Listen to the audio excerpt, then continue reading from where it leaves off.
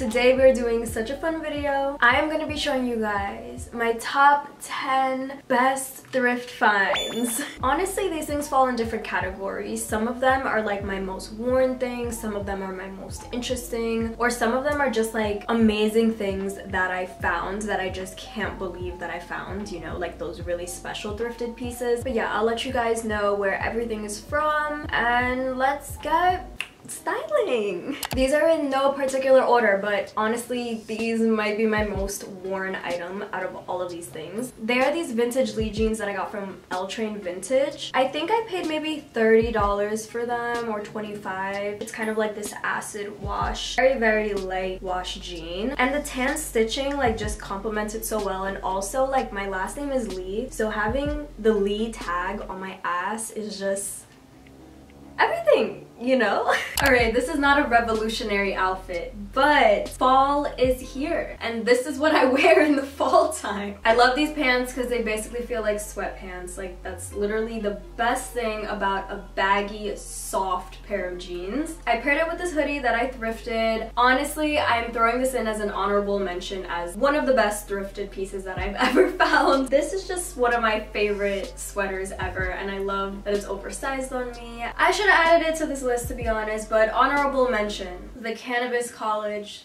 hoodie. Then I just paired it with some black Timberlands. I also cuffed the pants a little bit. I don't know, I'm serving big strong energy in this look, big dick energy. I think like I feel cozy and I feel confident. Next piece is this vintage FUBU sheer tank top. I found this at Beacon's Closet and it was literally $8. It is super sheer, so it's kind of hard to style. I've only worn it once and I wore it with like pasties under, but I had to get it anyways because I just loved the color and the FUBU logo just looks so great. And also like the tag, I'm a sucker for like a nice tag, so this was just a no-brainer. When I saw it, I grabbed it immediately. This outfit very much reminds me of like 18-year-old Emily. I wore so many layers. I remember layering turtlenecks underneath tank tops with high-waisted sweatpants all the time. Like this would be an outfit that I definitely would have worn, but I wanted to style this tank top in more of like a fall way, so I loved it with this turtleneck from Everlane. I do like it with the sweats. Like I feel like it's a very fun look, very like, I don't know, it gives retro vibes. If I had a sneaker that was this exact color, that would literally be so good. Like that would bring everything together. But I still really like this look. It feels very fun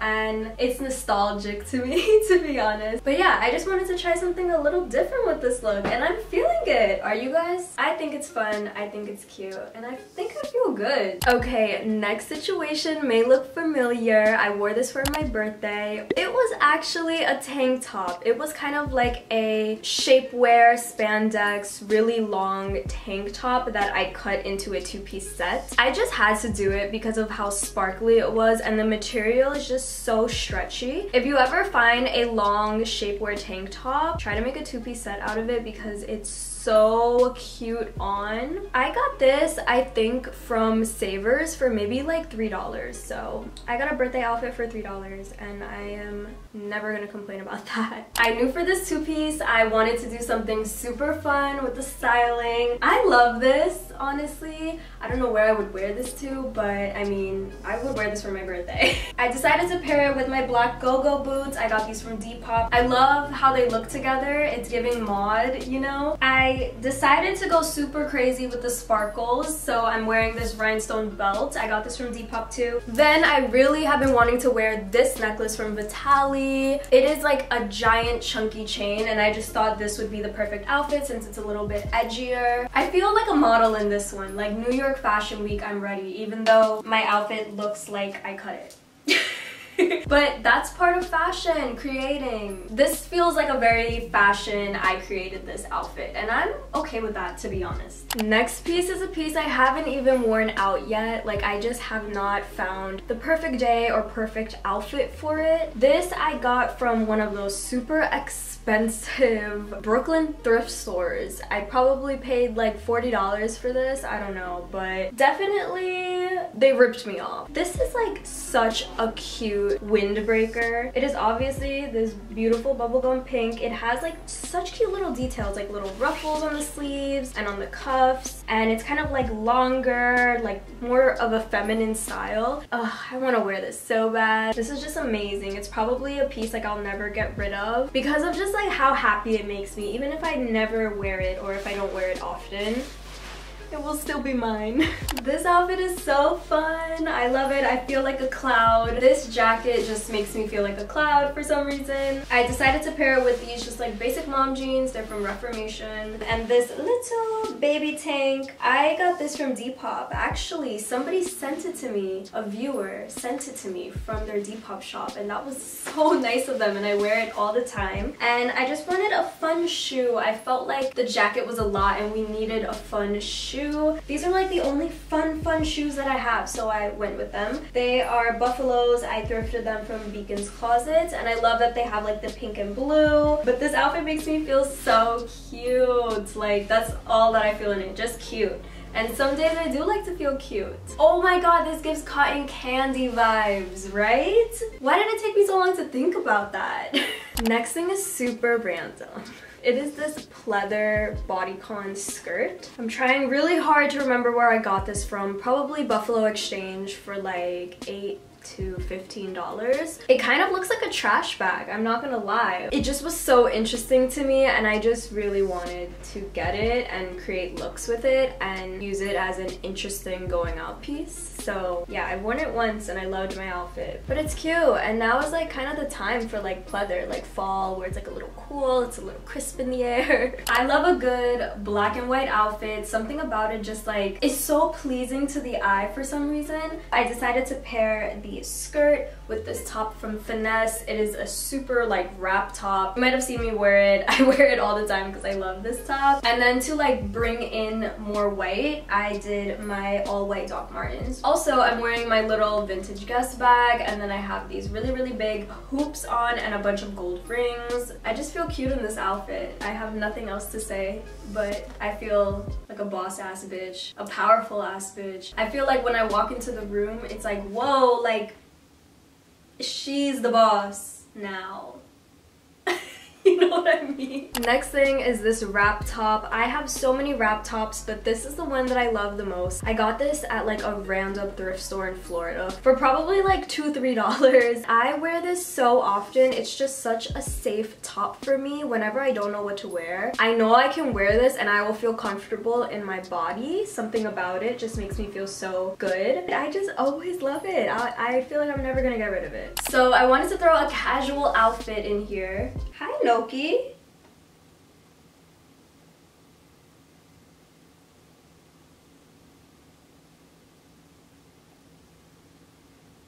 You okay? What's wrong? You want a treat? Come. Okay, back. I wanted to style this in a casual way because this top can be worn literally in so many different ways. These sweats are from Dumb Good. They are a part of the Sanrio collab. They have Hello Kitty all over them. I thought the blue matched like perfectly. I just have on some white socks and some Nike Air Maxes. And then I just wanted to throw in a pink accessory because I thought it would be cute. So I have my Simone Rocha bag that I got from Buffalo Exchange secondhand. Noki is back. What is good? But yeah, I love this outfit. I would wear this literally for anything. Are you my little audience? But yeah, I love this look. Let's go on to the next one. These pants I wear all of the time. Oh my god. These are Adidas from Beacon's Closet. I believe they were like $15. These are just such amazing cargo pants. First of all, they actually have like pink details all around. Like the buttons are pink and the logo is pink. And I love that because pink is my favorite color. Also, the bottom of these scrunch like so perfectly. Like I really love when the bottom of my pants have a detail, like a flare, a scrunch, a split hem, something. And this with like thick socks. Oh, it's my favorite look. And I just wear these so often because they're so comfortable. Oh, and they're low-waisted. Love that. This outfit is unlocking some kind of amazing energy from inside of me, and I am obsessed with it. I think like the color palette just matches so well. I love these pants because they're so comfy and flattering. I decided to play off the scrunchiness on the bottom with some very, very thick socks. These are by Yeezy, I'm pretty sure. And then I'm wearing my Veja sneakers. They're all kind of in the same color category, like these neutrals, these faded neutrals. To play off of that, I did this pink wrap top. This is also thrifted. And then I just thought this faded beige Coach bag just went so well with all of the other muted colors. And I'm also wearing some little pink bracelets, beaded bracelets, because I thought it would be cute, a girly element. It's a lot of tummy out, which is why I kind of tied it in the front so we would have like something there. I feel like I've been doing a lot of tummy lately. I have been doing a lot of low rise, a lot of short shirts. I'm only gonna live once. I might as well